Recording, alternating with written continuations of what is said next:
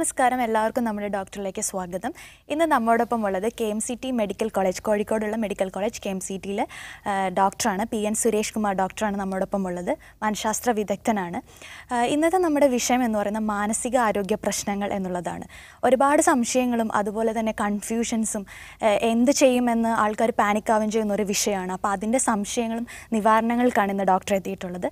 നമസ്കാരം ഡോക്ടർ, നമ്മുടെ ഡോക്ടറിലേക്ക് സ്വാഗതം. ഡോക്ടർ, പൊതുവിൽ നമ്മൾ കാണുന്നത് ഏതൊരു മനുഷ്യനും ഒരുപാട് പ്രശ്നങ്ങൾ, ചെറുതായിട്ടാണെങ്കിലും പ്രശ്നങ്ങളില്ലാത്ത ആൾക്കാർ വളരെ കുറവായിരിക്കും. അപ്പോൾ ദേഷ്യം വരിക, ആൻസൈറ്റി വരിക, അല്ലെങ്കിൽ ടെൻഷൻ ഉണ്ടാവുക. അപ്പോൾ ഏത് ഘട്ടത്തിലാണ് ഇതൊരു മാനസിക രോഗമാണെന്നുള്ള രീതിയിൽ നമുക്ക് മനസ്സിലാക്കാൻ സാധിക്കുക? ചുരുക്കി പറഞ്ഞാലേ, പ്രശ്നങ്ങൾ ഒരു പ്രശ്നമില്ലാത്ത ഈ ലോകത്തിൽ ആരും ഉണ്ടാവില്ല. അപ്പോൾ നമുക്ക് സൈക്യാട്രിയിൽ ഇപ്പം ഒരാളുടെ ഒരു രോഗം എന്ന് നിർവചിക്കുന്നത് എങ്ങനെയാണെന്ന് വെച്ചാൽ, അയാൾക്ക് ഏതെങ്കിലും തരത്തിലൊരു പ്രശ്നം ഉണ്ടാവുകയും അത് അയാളുടെ നിത്യജീവിതത്തിലും അയാളുടെ മറ്റു കാര്യങ്ങളിലെല്ലാം ബുദ്ധിമുട്ടുണ്ടാക്കുകയോ അല്ലെങ്കിൽ അയാളുടെ ഈ പ്രശ്നങ്ങൾ കാരണം മറ്റുള്ളവർക്ക്, സൊസൈറ്റിയായിട്ട് മറ്റുള്ളവർക്ക് എന്തെങ്കിലും ബുദ്ധിമുട്ട് ഉണ്ടാകുമ്പോഴാണ് അതിനെ നമുക്ക് രോഗാവസ്ഥയിലേക്ക് എത്തിയെന്ന് പറയാൻ പറ്റുള്ളൂ. അല്ലാതെ ഒരു പ്രശ്നവും ഇല്ലാത്ത കംപ്ലീറ്റ് നോർമൽ എന്ന് പറയുന്നത് അതൊരു നമ്മൾ പറയുക യൂട്ടോപ്പിയൻ കൺസെപ്റ്റ് എന്നൊക്കെ പറയും. അത്തരത്തിലുള്ള ആളുകൾ ഉണ്ടാവില്ല. അത്തരത്തിലുള്ള ആളുകൾ ഉണ്ടെങ്കിൽ നമുക്ക് ചിലപ്പോൾ മെൻ്റൽ ഹോസ്പിറ്റലിൽ പോയാലാണ് കാണുക. അതായത് സൈക്കോസിസ് പോലെയുള്ള രോഗങ്ങളൊക്കെ വന്നു കഴിഞ്ഞാൽ എനിക്ക് യാതൊരു അസുഖവും ഇല്ല എന്ന് പറയും. അപ്പം അങ്ങനത്തെ ആളുകളെയാണ് നമുക്ക് ശരിക്കും പ്രശ്നങ്ങൾ ഒരു ബുദ്ധിമുട്ടിലേക്ക് എത്തുമ്പോൾ നമുക്ക് അതിന് രോഗാവസ്ഥ എന്ന് പറയാം. അപ്പോൾ ചെറിയ ചെറിയ കാര്യങ്ങളിൽ ആളുകൾ പാനിക് ആവേണ്ട ഒരു ആവശ്യമില്ല എന്നുള്ളതാണ്. തീർച്ചയായിട്ടും. പലപ്പോഴും സംഭവിക്കുന്നത് എന്താണെന്ന് വെച്ചാൽ, പ്രത്യേകിച്ച് ഈ ആരോഗ്യമാസികൾ പോലെയുള്ള മാഗസീൻസും ഇതൊക്കെ വായിക്കുന്നത് അത് കുറച്ച് ന്യൂറോട്ടിക് ആയിട്ടുള്ള ആളുകളാണ് വായിക്കുക. എനിക്ക് എന്തോ പ്രശ്നമുണ്ടോ എന്ന് ഇങ്ങനെ അന്വേഷിച്ചുകൊണ്ടിരിക്കുന്ന ആളുകളുണ്ട്. അല്ലെങ്കിൽ ഇപ്പം നെറ്റൊക്കെ വന്നപ്പം ഗൂഗിളിലൊക്കെ ഒരു ചെറിയൊരു ചെസ്റ്റ് പെയിൻ വരുമ്പോഴേക്കും അത് ഹാർട്ട് അറ്റാക്ക് ആണോ അങ്ങനെ അന്വേഷിച്ച് നടക്കുന്ന ഒരു ന്യൂറോട്ടിക് വിഭാഗം, മലയാളത്തിൽ നമ്മൾ ഞരമ്പ് രോഗികൾ എന്നൊക്കെ പറയും. അങ്ങനെയുള്ള ആളുകളാണ് ചെറിയ പ്രശ്നങ്ങൾ വരുമ്പോഴേക്കും പാനിക്കായി എനിക്ക് സീരിയസ് ആയിട്ടുള്ള അസുഖമാണെന്നൊക്കെ പറഞ്ഞ് ചിന്തിക്കുന്നത്. അതുപോലെ ചില മാതാപിതാക്കൾ കുട്ടികളുടെ കാര്യത്തിൽ ഇതുപോലെ ഒരുപാട് ടെൻഷൻ ആവുന്നത് നമ്മൾ കാണാറുണ്ട്. ചെറിയ പ്രശ്നങ്ങളുണ്ടെങ്കിൽ തന്നെ പലപ്പോഴും ഭയങ്കര ഓവർ ആങ്ഷ്യസ് ആയിട്ടുള്ള പാരൻസ് ഉണ്ട്. കുട്ടി ഒരു വിഷയത്തിൽ ചെറിയൊരു മാർക്ക് കുറഞ്ഞാൽ പോലും അയ്യോ എൻ്റെ മോനല്ലേ മോൾക്ക് മാർക്ക് കുറഞ്ഞു, ഇനി എന്ത് ചെയ്യും എന്നുള്ള രീതിയിൽ കുട്ടിയേക്കാൾ കൂടുതൽ ടെൻഷനും ബേജാറൊക്കെ അനുഭവിക്കുന്ന ചില മാതാപിതാക്കളുണ്ട്. പലപ്പോഴും നമുക്ക് അവർക്കൊരു കൗൺസിലിംഗ് ഒക്കെ കൊടുത്ത് നമുക്ക് കുട്ടിക്ക് പ്രശ്നമൊന്നും ഇല്ല എന്ന് പറഞ്ഞിട്ട് നമ്മൾ പറഞ്ഞയക്കാറാണ് പതിവ്. ഓക്കെ.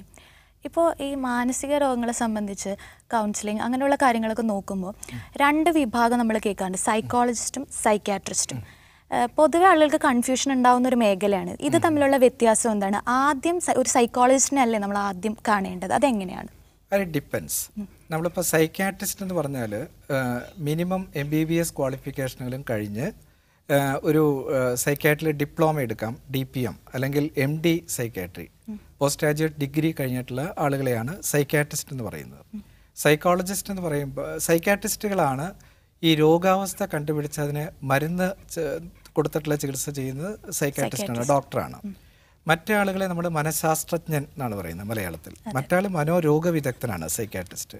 അപ്പോൾ മനഃശാസ്ത്രജ്ഞൻ്റെ ക്വാളിഫിക്കേഷൻ അവർ BA അല്ലെങ്കിൽ BSc സൈക്കോളജി കഴിഞ്ഞിട്ട് MSc സൈക്കോളജിയും കഴിഞ്ഞ് അതിനുശേഷം MPhil ഇൻ ക്ലിനിക്കൽ സൈക്കോളജി അങ്ങനെ ഒരു ബിരുദം എടുത്തിട്ട്, അപ്പം അവർ ചെയ്യുന്ന മെയിനായിട്ട് പ്രധാനമായിട്ട് കൗൺസിലിംഗ്, ബിഹേവിയർ തെറാപ്പി, മാരൈറ്റൽ തെറാപ്പി, അത്തരത്തിലുള്ള ഈ സംസാരം കൊണ്ട് മരുന്നുകളല്ലാതെ കൊടുക്കുന്ന ചികിത്സയാണ് സൈക്കോളജിസ്റ്റ് ചെയ്യുന്നത്. സൈക്യാട്രിസ്റ്റിന്റെ അടുത്താണ് മരുന്നുകൾ കൂടുതൽ. പക്ഷെ പലപ്പോഴും തീർച്ചയായിട്ടും നമുക്ക് ഇത്തരത്തിലൊരു പ്രശ്നങ്ങൾ വരുമ്പം ഒരു സൈക്യാട്രിസ്റ്റിൻ്റെ അടുത്ത് തന്നെ കാണുന്നതായിരിക്കും ആദ്യം നല്ലത്. കാരണം ഈ ഇത്തരത്തിലുള്ള അസുഖങ്ങളിലെല്ലാം നമ്മളൊരു സ്ക്രീനിങ് ചെയ്യണം. ഉദാഹരണത്തിന് ഇപ്പോൾ ഒരു ഡിപ്രഷൻ വന്നിട്ടുള്ളൊരു വ്യക്തിയാണെങ്കിൽ ഈ ഡിപ്രഷനുള്ള രോഗം പല പ്രശ്നങ്ങളെ കൊണ്ടുവരാം. തൈറോയ്ഡ് ഗ്രന്ഥിയുടെ പ്രവർത്തനം കുറഞ്ഞാൽ ഹൈപ്പോ തൈറോയിഡിസം കൊണ്ട് ഡിപ്രഷൻ വരാം. ചിലപ്പം പെട്ടെന്ന് ദേഷ്യം വരുന്ന ഒരാൾക്ക് ബ്രെയിനിലൊരു ട്യൂമർ വന്നാൽ മതി. ഈ പ്രത്യേകിച്ച് ഫ്രോണ്ടൽ ലോബ് എന്നൊക്കെ പറയും, തലയുടെ ഫ്രണ്ടിലൊരു ട്യൂമർ വന്നു കഴിഞ്ഞാൽ നമ്മുടെ പെരുമാറ്റത്തിലും സ്വഭാവത്തിലൊക്കെ മൊത്തം വ്യത്യാസങ്ങൾ വരും. അപ്പോൾ ഒരു മെഡിക്കൽ സ്ക്രീനിങ് ഇത്തരത്തിലുള്ള ആൾക്ക് ആവശ്യമാണ്. അപ്പോൾ മെഡിക്കൽ സ്ക്രീനിങ്ങിന് മെഡിക്കൽ ബാക്ക്ഗ്രൗണ്ടുള്ള തീർച്ചയായിട്ടും ഡോക്ടറെ അടുത്ത് പോയിട്ട് ഒരു സ്ക്രീനിങ് ചെയ്തിട്ട് മരുന്ന് വേണ്ടതാണെങ്കിൽ സൈക്യാട്രിസ്റ്റ് കൈകാര്യം ചെയ്യും. സൈക്കോളജിസ്റ്റിൻ്റെ അടുത്ത് പോകേണ്ട നോൺ ഫാർമക്കോളജിക്കൽ മരുന്നല്ലാത്ത ചികിത്സയാണെന്ന് വെച്ചെങ്കിൽ അങ്ങനെ വിടുന്നതായിരിക്കും നല്ലത്. നമുക്കിപ്പോൾ ഒരു കോളർ ഉണ്ട്, പറഞ്ഞോളൂ. ഡോക്ടർ ഉണ്ട്, ചോദിച്ചോളൂ. ഹലോ വിനീത്, പറഞ്ഞോളൂ. എന്തോ പ്രശ്നം എന്ന് പറഞ്ഞു കഴിഞ്ഞാൽ ഇപ്പൊ ഡോക്ടർ കുറച്ചു മുമ്പ് ഒരു കാര്യം പറയണ്ടായി. ഈ എനിക്കിടയ്ക്ക് ഒരു ചെസ്റ്റ് പെയിൻ ഉണ്ടായി. അങ്ങനെ ഞാൻ പെട്ടെന്ന് തന്നെ ഇത് യൂട്യൂബിൽ കയറി എന്താണ് കാരണം എന്താണെന്നുള്ള സംഭവം നോക്കി പെട്ടെന്ന് ടെൻഷനായി. അങ്ങനെ ആശുപത്രിയിലൊക്കെ പോയി നോക്കി അതിനൊന്നും കുഴപ്പമൊന്നുമില്ല. പിന്നെ ഇപ്പോഴും ഭയങ്കര ടെൻഷനായിട്ടൊന്നും പറഞ്ഞില്ല. പക്ഷെ എന്നാലും എന്തൊക്കെ ഉള്ളിൽ ഉള്ളതുപോലുള്ള ഒരു ഫീലിംഗ് ആണ് തോന്നിക്കൊണ്ടിരിക്കുന്നത്. എന്തൊക്കെ വലിയ അസുഖങ്ങളാണ് എനിക്ക് ഇന്ന് ഓരോ സിംറ്റംസ് നോക്കി കണ്ടുപിടിച്ച് ഇപ്പൊ അങ്ങനെ ചിപ്പിച്ചുകൊണ്ടിരിക്കുക എന്റെ അവസ്ഥ. അപ്പം വിനീതിന് ചെസ്റ്റ് പെയിൻ ഉണ്ടായപ്പോഴേക്കും വിനീത് ഉടൻ തന്നെ യൂട്യൂബിൽ പോയിട്ട് അത് തിരഞ്ഞ് അതിൻ്റെ പ്രശ്നങ്ങൾ എന്താണെന്ന് ചകഞ്ഞ് നോക്കിയപ്പം വിനീതിന് കുറേ കാരണങ്ങൾ കണ്ടെത്തിയിട്ടുണ്ടാവും. നെഞ്ചുവേദനയ്ക്ക് ഹാർട്ടിൻ്റെ മുതൽ ശ്വാസകോശത്തിൻ്റെ മുതൽ അതിഭീകരമായിട്ടുള്ള ക്യാൻസർ, അങ്ങനെ പല പല കാരണങ്ങളെ കൊണ്ട് നെഞ്ചുവേദന വരാം. അപ്പം ഉടനെ തന്നെ ഡോക്ടറെ കണ്ടു, ടെസ്റ്റ് ചെയ്തു, ടെസ്റ്റ് നോർമലാണെന്ന് കണ്ടു. പക്ഷേ എന്നിരുന്നാലും വിനീതിൻ്റെ ടെൻഷൻ മാറിയിട്ടില്ല എന്നുള്ളതാണ് അർത്ഥം. അപ്പോൾ വിനീത് എപ്പോഴും ചിന്തിക്കുന്ന എനിക്ക് വേറെ എന്തെങ്കിലും അസുഖങ്ങളുണ്ടോ എന്നിങ്ങനെ ചിന്തിച്ചുകൊണ്ടിരിക്കുകയാണ്. അപ്പോൾ ഇങ്ങനെ നമുക്ക് ഇങ്ങനെ അസുഖങ്ങളുണ്ടോ എന്നങ്ങനെ ആലോചിച്ച് അതിൻ്റെ ടെസ്റ്റ് ചെയ്താലും അസുഖങ്ങളില്ല എന്നുള്ള ഉറപ്പ് വരുത്തിയാലും വീണ്ടും അസുഖങ്ങളുണ്ടോ എന്ന് ചിന്തിക്കുകയും അതിനെ പറ്റിയിട്ട് ഇങ്ങനെ ബേജാറടിക്കുകയും അത് നമ്മുടെ ജീവിതത്തിലൊരു ബുദ്ധിമുട്ടൊക്കെ വരുത്തുന്ന ഒരു അവസ്ഥയുണ്ട്. നമ്മളതിനെ പറയുന്ന ഹൈപ്പോകോൺട്രിയാസിസ് എന്ന് പറയും. അതായത് എനിക്ക് എന്തെങ്കിലും അസുഖം ഉണ്ടോ എന്നുള്ള തോന്നൽ എപ്പോഴും ഉണ്ടായിക്കൊണ്ടിരിക്കുക. അപ്പം ഇങ്ങനെ ഹൈപ്പോകോൺട്രിയാസിസ് എന്ന് പറഞ്ഞാൽ അതൊരു ആങ്സൈറ്റി, ഉത്കണ്ഠ വിഭാഗത്തിൽ വരുന്ന ഒരു രോഗമാണ്. അപ്പോൾ ഇതിൽ നമ്മൾ ടെസ്റ്റ് ചെയ്തിട്ട് വിനീതിന് അസുഖം ഇല്ല എന്നുള്ള ഉറപ്പ് വരുത്തിയിട്ടും ഇങ്ങനെ വീണ്ടും അതിനെപ്പറ്റി തോന്നൽ വരുന്നുണ്ടെങ്കിൽ വിനീത് തീർച്ചയായിട്ടും ഇതിൻ്റെ സൈക്കോളജിസ്റ്റിൻ്റെ അടുത്തായിരിക്കും പോകുന്നത് നല്ലത്. സൈക്കോളജിസ്റ്റിൻ്റെ അടുത്ത് പോയിട്ട് ഈ ടെൻഷൻ കുറയ്ക്കാനുള്ള നമുക്ക് ചില റിലാക്സേഷൻ ടെക്നിക്സ് ഒക്കെ ഉണ്ട്. നമ്മുടെ മനസ്സിനൊരു അയവ് വരുത്താനുള്ള ചില ടെക്നിക്സാണ് റിലാക്സേഷൻ ടെക്നിക്ക് എന്നൊക്കെ പറയുന്നത്. അതുപോലെ ഇത്തരത്തിലുള്ള ഈ നെഗറ്റീവായിട്ടുള്ള ചിന്ത, എനിക്ക് അസുഖം ഉണ്ടോ എന്നുള്ളതൊക്കെ ചിന്തിക്കാതിരിക്കാനായിട്ട് നമുക്ക് ചെറിയൊരു നെഞ്ചിനൊരു അസ്വസ്ഥത വരുമ്പോഴേക്കും അത് ഭയങ്കര അസുഖമാണോ എന്നുള്ളത് ചിന്തിക്കാതെ, അതിലേക്ക് ചിന്തിക്കാതെ നമ്മുടെ ആ മനസ്സിൻ്റെ ശ്രദ്ധയെ മറ്റു കാര്യങ്ങളിലേക്ക് മാറ്റിയെടുക്കാനുള്ള ചില സൈക്കോ തെറാപ്പിയും ഡിസ്ട്രാക്ഷൻ ടെക്നിക്സ് എന്നൊക്കെ പറയും. നമുക്ക് അതൊരു സീരിയസ് ആയിട്ടുള്ള അസുഖമല്ല, അത് മസിലൊക്കെ അങ്ങോട്ടും ഇങ്ങോട്ടൊക്കെ വലിഞ്ഞു മുറുകുമ്പോൾ ഉണ്ടാകുന്ന അവസ്ഥയാണ്. അങ്ങനെ നമ്മുടെ മനസ്സിനെ ഉറപ്പിക്കാൻ പറ്റുന്ന ചില സൈക്കോ തെറാപ്പി എന്ന് പറയുന്ന കൗൺസിലിംഗ് തരത്തിലുള്ള ചില ടെക്നിക്സൊക്കെ ചിലപ്പോൾ ആവശ്യമായിട്ട് വരും. അപ്പോൾ തീർച്ചയായിട്ടും ഒരു മനഃശാസ്ത്രജ്ഞൻ്റെ ഒരു വിദഗ്ധമായിട്ടുള്ളൊരു മേൽനോട്ടത്തിലുള്ള ചില കൗൺസിലിംഗ് വിനീതിന് നന്നായിരിക്കും. നമ്മളിതിനിപ്പം ഈ ഹൈപ്പോകോൺട്രിയാസിസിൻ്റെ പേരിപ്പം മാറിയിട്ട് സൈബർ കോൺട്രിയ എന്ന് പറയുകയാണ്. പ്രത്യേകിച്ച് നമ്മുടെ നെറ്റും ഗൂഗിളൊക്കെ നമ്മുടെ ഒരു വിരൽത്തുമ്പിൽ ആയതിനു ശേഷം നമുക്കൊരു ചെറിയ പ്രശ്നം വരുമ്പോഴേക്കും നമ്മൾ ഉടനെ ഗൂഗിളിൽ പോയിട്ട് തപ്പുകയാണ്. അപ്പോൾ അത് ഇന്ന അസുഖം കൊണ്ടായിരിക്കാം, അതിന് ഇന്ന ടെസ്റ്റ് വേണം, ഇന്ന മരുന്നാണ്, ഇതെല്ലാം പഠിച്ച് വിശദമായിട്ടാണ് ഇപ്പോൾ പല രോഗികളും ഡോക്ടറെ അടുത്ത് എത്തുന്നത്. അപ്പോൾ ഇതിനെ നമ്മൾ സൈബർ കോൺട്രിയ എന്നൊക്കെയാണ് പറയുന്നത്. ഇല്ലാത്ത അസുഖത്തെ ചെഞ്ഞു പിടിച്ച് കണ്ടുപിടിച്ച് അതാണ് എനിക്ക് അസുഖം എന്നുള്ളത് ചിന്തിച്ച് നടക്കുന്ന ആളുകളുടെ ഒരു പ്രശ്നമാണത്. ഓക്കെ, നമുക്ക് മറ്റൊരു കോളർ കൂടിയുണ്ട്, വിനോദ് കണ്ണൂർ എന്നാണ്. വിനോദ്, ഡോക്ടറോട് ചോദിച്ചോളൂ. സാർ, ഞാൻ വിനോദ് കണ്ണൂരാണ്. സാർ, ഈ സാധാരണഗതിയിൽ ഇത്തരത്തിലുള്ള മാനസികാരോഗ്യ പ്രശ്നങ്ങൾ ഈ വ്യക്തി, അതായത് ഈ അനുഭവിക്കുന്ന ആളുകൾക്ക് പൂർണ്ണമായിട്ടും ബോധ്യമുണ്ട് ഈ വേദന വരുന്നു അല്ലെങ്കിൽ അത്തരത്തിൽ എന്തെങ്കിലും അസുഖമാണ് എന്നുള്ള ഒരു മനസ്സിന്റെ ഒരു തലത്തിൽ കൃത്യമായിട്ട് ആ അവസ്ഥയെ ആ രോഗി തിരിച്ചറിയുന്നുണ്ട്. പക്ഷെ പലപ്പോഴും അത് നിയന്ത്രിക്കാൻ കഴിയുന്നില്ല. ചില സമയത്ത് നെഞ്ചിന്റെ ഇടതുവശത്തു നിന്ന് ഒരു വേദന വരുമ്പോൾ ഇത് അറ്റാക്ക് ആണോ അല്ലെങ്കിൽ അങ്ങനെയുള്ള ഒരു അവസ്ഥകൾ, കാരണം ശരിയായ രീതിയിൽ തന്നെ വേദന അനുഭവിക്കുന്നുണ്ട്. അപ്പൊ കുറച്ച് കഴിഞ്ഞ് കഴിഞ്ഞാൽ നമ്മളത് സെൽഫായിട്ട് റിയലൈസ് ചെയ്യുമ്പോഴേക്കും അത് മാറി പിന്നെ മറ്റൊരു പ്രശ്നമാണ് വരുന്നത്. അങ്ങനെ ഈ രാവിലെ തൊട്ട് വൈകുന്നേരം വരെ ഇങ്ങനെ എന്തെങ്കിലും തരത്തിലുള്ള പ്രശ്നം, ചില ദഹന പ്രശ്നങ്ങൾ വരിക അല്ലെങ്കിൽ ഉറക്കില്ലാത്ത പ്രശ്നങ്ങൾ വരുമ്പോൾ വിചാരിക്കും ഇത് കംപ്ലീറ്റ് നമ്മുടെ ബ്രെയിനുമായിട്ട് ബന്ധപ്പെട്ട എന്തെങ്കിലും പ്രശ്നങ്ങളാണോ. അങ്ങനെ അങ്ങനെ അങ്ങനെ അങ്ങനെ അത് കൂടി വരുന്ന സമയത്ത് നമ്മുടെ ശാരീരികമായിട്ടുള്ള അവസ്ഥക്ക് എന്തെങ്കിലും ഇത്തരത്തിലുള്ള ചിന്തകളും അല്ലെങ്കിൽ വിചാര വിസ്ഫോടനങ്ങളൊക്കെ സ്വാധീനിക്കുക എന്നുള്ളതാണ്. കാരണം ഞാനത് കറക്റ്റായിട്ട് റിയലൈസ് ചെയ്യുന്നത് ഏറ്റവും പരമാർത്ഥമായിട്ടുള്ള ഒരു സത്യമാണ്. അപ്പൊ അതിനൊരു മറുപടിയാണ്. കാരണം ഇത് ചികിത്സിച്ച് ഭേദമാക്കേണ്ട ഒരു അവസ്ഥയാണോ അല്ലെങ്കിൽ നമ്മൾ സ്വമേധയാ ഇത്തരത്തിലുള്ള സംഭവങ്ങളെ ഐഡന്റിഫൈ ചെയ്തുകൊണ്ട് അത്തരത്തിലുള്ള അവസ്ഥകളെ മാറ്റുന്നതാണോ നല്ലതെന്ന് അറിയാൻ വേണ്ടിയിട്ട് വിളിച്ചതാണ്. തീർച്ചയായിട്ടും വിനോദല്ലേ? വിനോദിൻ്റെ വളരെ നല്ലൊരു ചോദ്യമാണ്. അതായത് ഇങ്ങനെ ഈ ഇത്തരത്തിലൊരു നെഞ്ചുവേദനയെക്കുറിച്ച് ചിന്തിച്ച് അത് ശരീരത്തിൻ്റെ പ്രവർത്തനങ്ങളെയൊക്കെ ബാധിക്കുമോ എന്നുള്ളതാണ് ചോദ്യം. തീർച്ചയായിട്ടും നല്ലൊരു ചോദ്യമാണ്. തീർച്ചയായിട്ടും ഇങ്ങനെ നമ്മൾ ഇങ്ങനെ ചെറിയൊരു പ്രശ്നത്തിനെ കുറിച്ച് പോലും ചിന്തിച്ച് അത് ചിലപ്പോൾ നമ്മുടെ ഉറക്കത്തെ ബാധിക്കാം, ഉറക്കം കുറയാം, വിശപ്പ് കുറയാം, ശരീരത്തിൻ്റെ തൂക്കം നഷ്ടപ്പെടാം, നമ്മുടെ മനസ്സിൻ്റെ കോൺസെൻട്രേഷൻ, ഏകാഗ്രത നഷ്ടപ്പെടാം, ഓർമ്മശക്തി നഷ്ടപ്പെടാം, ശരീരത്തിൻ്റെ തൂക്കം കുറഞ്ഞു വരാം, നമുക്ക് ശരീരത്തിൻ്റെ ശക്തി, നമുക്കൊരു ബലഹീനത അനുഭവപ്പെടാം, ശരീരത്തിനെപ്പോഴും ക്ഷീണം അനുഭവപ്പെടാം. അപ്പോൾ തീർച്ചയായിട്ടും ഈ ഒരു പ്രശ്നം നമ്മളെക്കൊണ്ട് പരിഹരിക്കാൻ കഴിയുന്നില്ല എങ്കിൽ നമുക്ക് തീർച്ചയായിട്ടും ഒരു മാനസികാരോഗ്യ മേഖലയിൽ സൈക്യാട്രിസ്റ്റിൻ്റെയോ സൈക്കോളജിസ്റ്റിൻ്റെയോ സഹായം വേണ്ടി വരും. പലപ്പോഴും ഇതിലിപ്പോൾ ഒരു കൗൺസിലിങ്ങെ കൂടെ മാത്രം കുറയുന്നില്ല വെച്ചെങ്കിൽ അത് ശരീരത്തിൻ്റെ പ്രവർത്തനങ്ങളെ ബാധിക്കുകയാണെങ്കിൽ, ഉദാഹരണത്തിന് ഉറക്കം കുറയുന്നു, വിശപ്പ് കുറയുന്നു, അല്ലെങ്കിൽ ശരീരത്തിനൊക്കെ ക്ഷീണം വരുന്നു, അതുമൂലം ഭയങ്കരമായിട്ടുള്ള കഠിനമായിട്ടുള്ള ജിജ്ഞാസ, ഉത്കണ്ഠയൊക്കെ വരുന്നു, അങ്ങനെയാണെങ്കിൽ ചിലപ്പോൾ അതിന് മരുന്നിൻ്റെ സഹായം കൂടി വേണ്ടി വരും. അപ്പോൾ അങ്ങനെയാണെങ്കിൽ നമുക്ക് ആങ്സൈറ്റി കുറയ്ക്കാനായിട്ടോ അല്ലെങ്കിൽ മനസ്സിന് ധൈര്യം കിട്ടാനായിട്ട്, ഇതിപ്പം ഇത്തരത്തിലുള്ള പല പ്രശ്നങ്ങളും ചിലപ്പോൾ ഒരു ഡിപ്രഷൻ എന്ന് പറയുന്ന വിഷാദ രോഗത്തിൻ്റെ ലക്ഷണങ്ങളായിരിക്കാം. വിഷാദ രോഗത്തിന് ഈ ശരീരത്തിന്റെ പ്രവർത്തനങ്ങളെയൊക്കെ ബാധിക്കും. ഡോക്ടർ, അതിനിടയിൽ ഈ പാനിക് അറ്റാക്ക് എന്നൊക്കെ പറയുന്ന ഒരു അവസ്ഥയുണ്ടല്ലോ, വളരെ ശക്തമായിട്ടുള്ള വികാര വിസ്ഫോടനങ്ങൾ. പലപ്പോഴും ഞാനത് റിയലൈസ് ചെയ്യുന്നുണ്ട്. പക്ഷെ പലപ്പോഴും അതൊരു വല്ലാത്തൊരു ആറ്റം ബോംബ് ഇട്ട പോലെയുള്ള ഒരു വിചാരമാണ് അതിന് വരുന്നത്. അപ്പൊ അപ്പോഴേക്കും നമ്മൾ ക്ഷീണിച്ച് വേർത്ത് ആകപ്പാടെ പക്ഷെ ഞാനത് ഒരു 5 മിനിറ്റ് കൊണ്ട് റിക്കവർ ആകുന്നുണ്ട്. പക്ഷെ അതങ്ങനെ നമ്മളിങ്ങനെ അതിനോട് പൊരുതുകയാണ് സത്യത്തിൽ ചെയ്യുന്നത്. പക്ഷെ പൊരുതുന്നതിന് പകരം മെഡിസിൻ ആണോ നല്ലതെന്നാണ്. തീർച്ചയായിട്ടും വിനോദ് പറഞ്ഞ ഒരു വാക്ക് പാനിക് അറ്റാക്ക് എന്ന് പറഞ്ഞല്ലോ. പാനിക് അറ്റാക്ക് എന്ന് പറഞ്ഞാൽ അത് സൈക്യാട്രിയിൽ തീർച്ചയായിട്ടും ചികിത്സിക്കേണ്ടതായിട്ടുള്ള ഒരു രോഗമാണ്. അതായത് പാനിക് അറ്റാക്കുകൾ വന്നു കഴിഞ്ഞാൽ പിന്നെ അതിനെ പാനിക് ഡിസോർഡർ എന്ന് പറയും.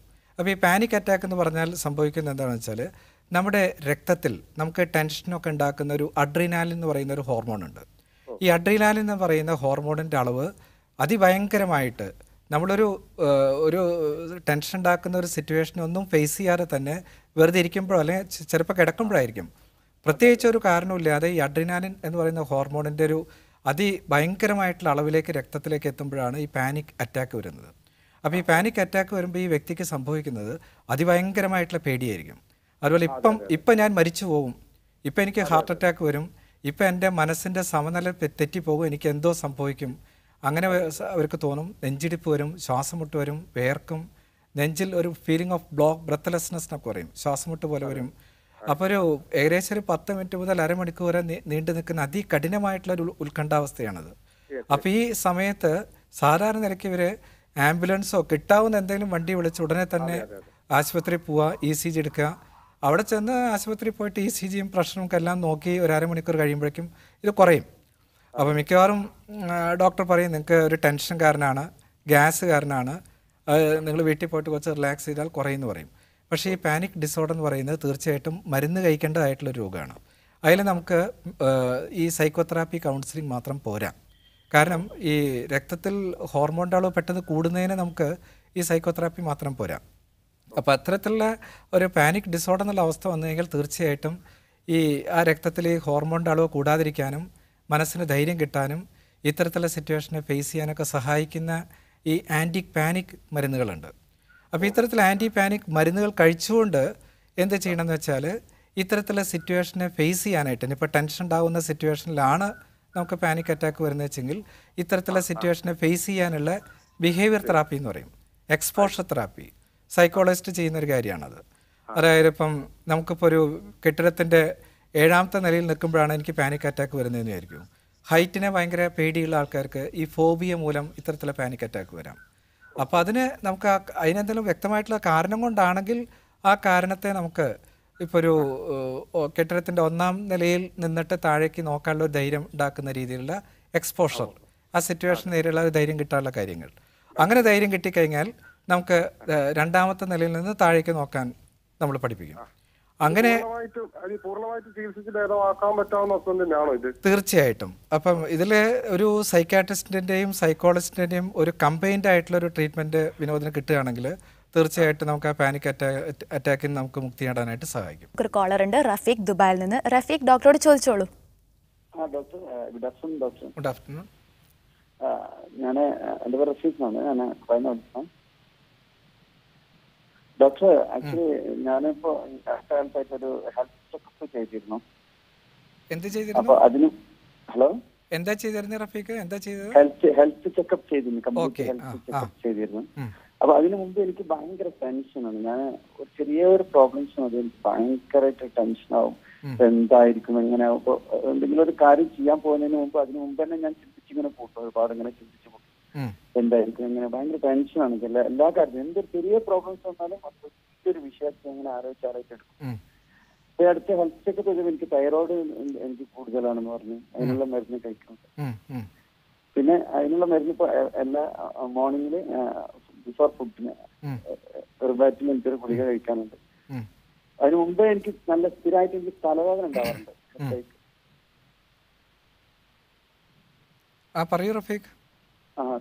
ഹെഡേക്ക് ഉണ്ടാവാറുണ്ട്. അത് ഇതിനോട് ഈ തൈറോയിഡിനോട് ബന്ധപ്പെട്ടതാണോ അല്ലെ മെന്റലി എന്തെങ്കിലും പ്രോബ്ലംസ് ഉള്ളതാണോ? ഓക്കെ റഫീഖ്. അപ്പം റഫീഖ് പൊതുവേ ചെറിയ കാര്യങ്ങൾക്ക് വരെ ടെൻഷനും ഭയങ്കര ആങ്സൈറ്റി ഉള്ള ആളാണ്. അപ്പോൾ റഫീഖിന് അതിൻ്റെ കൂടെ ഹെൽത്ത് ചെക്കപ്പിലാണ് ഈ തൈറോയ്ഡ് ഹോർമോൺ കൂടുതലാണെന്ന് കണ്ടുപിടിച്ചത്. അപ്പോൾ ഹൈപ്പർ തൈറോയിഡിസം എന്ന് പറയും. അപ്പം ഈ ഹൈപ്പർ തൈറോയിഡിസം ആങ്സൈറ്റി ആയിട്ട് വളരെ ബന്ധമുണ്ട്. അതായത് തൈറോയ്ഡ് ഹോർമോണിൻ്റെ അളവ് കൂടിക്കഴിഞ്ഞാൽ നമുക്ക് നെഞ്ചിടിപ്പ് കൂടും, നമ്മുടെ പൾസ് റേറ്റ് ഒക്കെ കൂടും, കൈയൊക്കെ കുറച്ചിങ്ങനെ വിറയ്ക്കും, പിന്നെ നമുക്ക് ഉറക്കം കുറയാം, നമുക്ക് ഭക്ഷണം കഴിച്ചു കഴിഞ്ഞാലും നമുക്ക് ബോഡിയിലൊന്നും പിടിക്കാത്ത പോലെ പെട്ടെന്ന് വെയിറ്റൊക്കെ കുറയും. അപ്പോൾ ഈ ആങ്സൈറ്റി ഡിസോർഡേഴ്സ്, അതായത് അമിത ഉത്കണ്ഠ രോഗം എന്ന് പറയുന്ന രോഗമുണ്ടല്ലോ, ഇതാണ് ഞാൻ മുമ്പ് പറഞ്ഞത്. ഇപ്പോൾ ഒരു ഡോക്ടറുടെ അടുത്ത് എത്തിക്കഴിഞ്ഞാൽ ഡോക്ടർ ആദ്യം മിനിമം ചെയ്യുന്ന ചില ടെസ്റ്റുകളിൽ ഏറ്റവും പ്രധാനപ്പെട്ട ടെസ്റ്റാണ് സൈക്കാട്രിസ്റ്റ് ചെയ്യുന്നത് ഈ തൈറോയ്ഡ് ഹോർമോൺ ടെസ്റ്റ് ചെയ്യുന്നത്. അപ്പോൾ ഈ ആങ്സൈറ്റിയുടെ ഒരു പ്രധാനപ്പെട്ട കാരണം തീർച്ചയായിട്ടും റഫീഖിന് ഈ തൈറോയ്ഡ് ഹോർമോണിൻ്റെ അളവ് കൂടിയത് തന്നെ ആയിരിക്കാം. പക്ഷേ റഫീഖ് പറയുന്നത് ഭക്ഷണത്തിന് 1 മണിക്കൂർ മുമ്പ് ഗുളിക കഴിക്കുന്നു എന്നുള്ളതല്ലേ?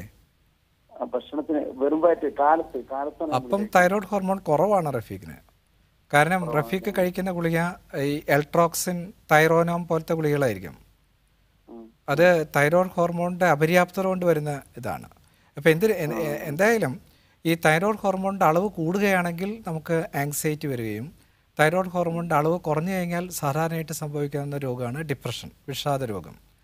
അപ്പം പൊതുവേ റഫീഖിനൊരു ആങ്സൈറ്റി എന്നുള്ളൊരു പ്രശ്നമുള്ള ആളാണ്. അപ്പോൾ അതിനെ നമ്മളൊരു ജനറലൈസ് ആങ്സൈറ്റി എന്നൊക്കെ പറയും. ഏത് കാര്യത്തിനും ചെറിയ കാര്യത്തിന് പോലും ഉത്കണ്ഠ വരുന്ന ഒരാളാണ്.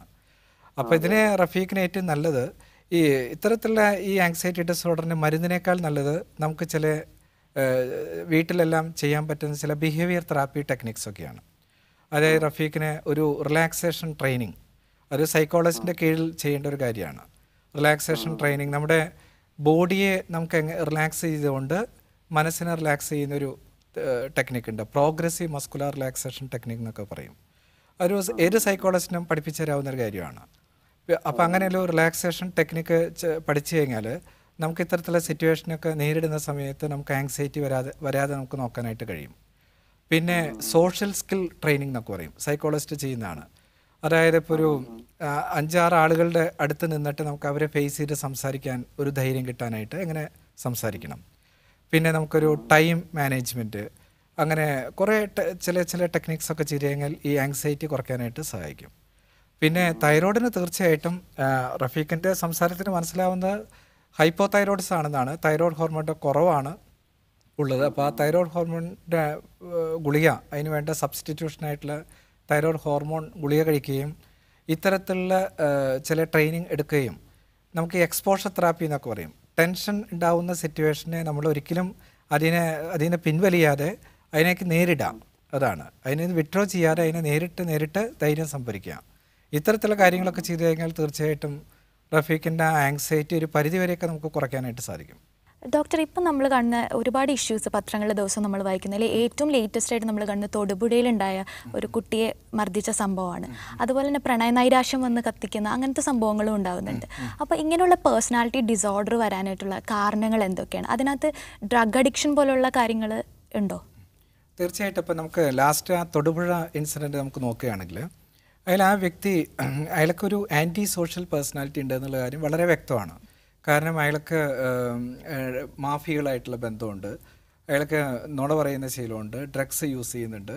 അയാൾ ഇത്രയും ദാരുണമായിട്ട് ഈ കൊച്ചിനെ നമുക്ക് തലയ്ക്കൊക്കെ അടിച്ച് മുറിവേൽപ്പിച്ച് മരിക്കുകയാണെന്ന് വെച്ചെങ്കിൽ അയാൾക്ക് അതിനൊന്നും ചെയ്യാനുള്ള യാതൊരു മനസാക്ഷിക്കുത്തും ഇല്ല എന്നുള്ളത് പറയാം.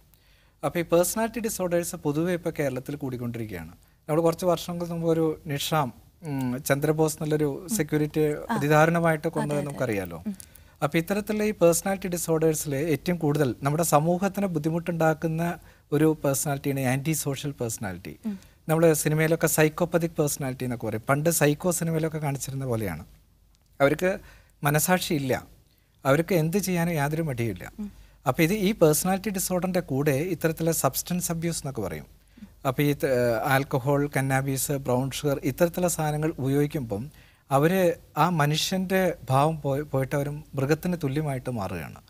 വളരെ സമൂഹത്തിന് വളരെ ബുദ്ധിമുട്ടുണ്ടാക്കി തീർക്കുന്നൊരു പേഴ്സണാലിറ്റി ഡിസോർഡറാണ്. ഇപ്പം ഇതിലിപ്പം പെൺകുട്ടിയെ കത്തിച്ചു എന്ന് പറയുന്നത് അത് വേറൊരു തരത്തിലുള്ള പേഴ്സണാലിറ്റി പ്രോബ്ലമായിട്ട് നമുക്ക് പറയാം. അതായത് ഞാൻ സ്നേഹിക്കുന്ന സാധനം അതിപ്പോൾ ഒരു കമ്മോഡിറ്റി പോലെയാണ്, അവർക്കൊരു ജീവനുള്ള വസ്തുവായിട്ടല്ല അവർ കരുതുന്നത്. അത് എൻ്റെ മാത്രമാണ്, എനിക്ക് കിട്ടിയില്ലെങ്കിൽ പിന്നെ അത് വേറെ ആരും ഉപയോഗിക്കാൻ പാടില്ല എന്നുള്ള രീതിയിലാണ്. അത്രയും ഓവർ പൊസസീവായിട്ട് വരുന്ന രീതിയിലുള്ളൊരു മനോഭാവത്തിലേക്ക് അവർ എത്തിച്ചേരുകയാണ്. അവർക്ക് ആ സമയത്ത് യാതൊരു മനസാക്ഷിക്കൊത്തും ഒന്നുമില്ല. ഇത്തരത്തിലുള്ള ജീവനുള്ള വ്യക്തിയെ നശിപ്പിക്കാനായിട്ട് യാതൊരു മടിയില്ലാതെയാണ് അവർ ചെയ്യുന്നത്. ഓക്കെ, അപ്പോൾ എന്തൊക്കെ മാനസിക ഹെൽത്തിന് വേണ്ടി എന്തൊക്കെയാണ് ആളുകൾ ചെയ്യേണ്ടത് പെട്ടെന്ന് പറയാം? തീർച്ചയായിട്ടും നമുക്ക് ശാരീരിക ആരോഗ്യത്തിൻ്റെ ഏറ്റവും പ്രധാനപ്പെട്ട കാര്യം മാനസിക ആരോഗ്യമാണ്. അപ്പോൾ മനസ്സിന് ആരോഗ്യം ഉണ്ടാവണമെങ്കിൽ ഏറ്റവും പ്രധാനപ്പെട്ട നമുക്ക് ഡെയിലി അല്പസ്വല്പം എക്സസൈസൊക്കെ ചെയ്യുന്നത് നല്ലതാണ്. മനസ്സ് തുറന്ന് സംസാരിക്കുക. നമ്മൾ ഒരിക്കലും മനസ്സിൻ്റെ ഉള്ളിൽ കാര്യങ്ങൾ കെട്ടിവെക്കാതെ നമ്മൾ ആത്മാർത്ഥമായിട്ടുള്ളൊരു സുഹൃത്തിനോടോ നമ്മുടെ ബന്ധുവിനോടോ മനസ്സ് തുറന്ന കാര്യങ്ങൾ സംസാരിക്കുക, ചിരിക്കുക, മനസ്സ് തുറന്ന് ചിരിക്കാനായിട്ട് കഴിയുക. പിന്നെ സന്തുലിതമായിട്ടുള്ള ആഹാരം കഴിക്കുക. ലഹരി സാധനങ്ങൾ തീർച്ചയായിട്ടും വർജിക്കുക. എല്ലാ ദിവസവും രാത്രി ഒരു 6 അല്ലെങ്കിൽ 7 മണിക്കൂറെങ്കിലും ഉറങ്ങുന്നത് നല്ലതാണ്. ഓക്കെ, അപ്പോൾ നമുക്ക് ഒരുപാട് സംശയങ്ങളുണ്ടായിരുന്നു, പക്ഷേ സമയക്കുറവ് മൂലം നമുക്ക് പെട്ടെന്ന് നിർത്തേണ്ടതായിട്ടുണ്ട്. അപ്പോൾ ഒരുപാട് വിവരങ്ങളാണ് ഡോക്ടർ നൽകിയത്. ഡോക്ടർ ഒരുപാട് താങ്ക്സ്. നമുക്ക് മറ്റൊരു വിഷയമായിട്ട് നാളെ കാണാം. നമസ്കാരം.